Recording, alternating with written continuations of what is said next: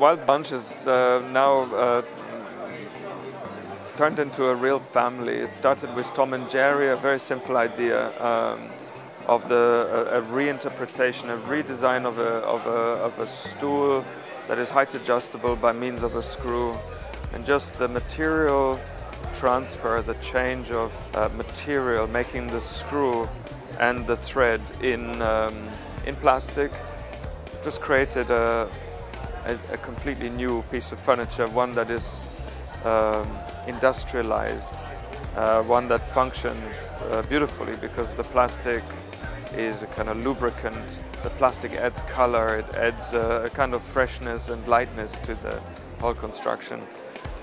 Then from the stools we kind of added other pieces based on the idea of joining wood with kind of pieces of plastic molded joints. There were some tables. Something I always wanted to do was a chair based on the original stool. And finally this year we are presenting the chair called Tuffy. It has now 4 legs instead of 3 of the stool. And basically it's the stool 4-legged with a backrest in plastic again. Plastic used for the part that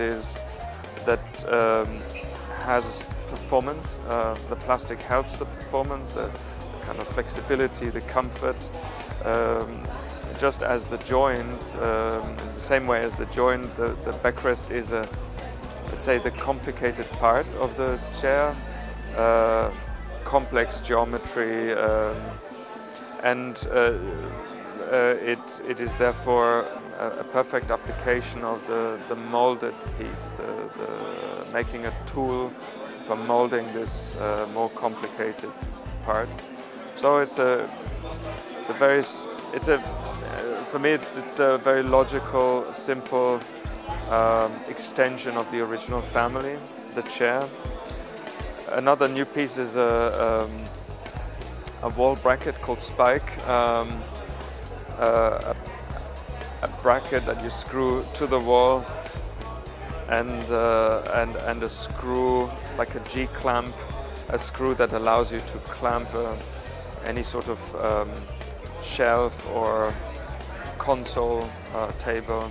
It's a simple product that I think rounds off the whole family in a nice way.